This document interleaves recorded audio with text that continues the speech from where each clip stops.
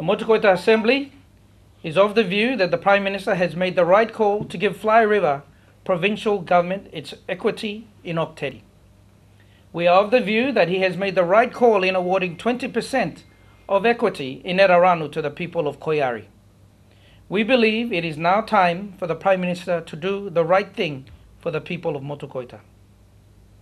Motu-Koita Assembly has put legally and economically viable options before the Prime Minister and KCH for an amicable solution to be reached.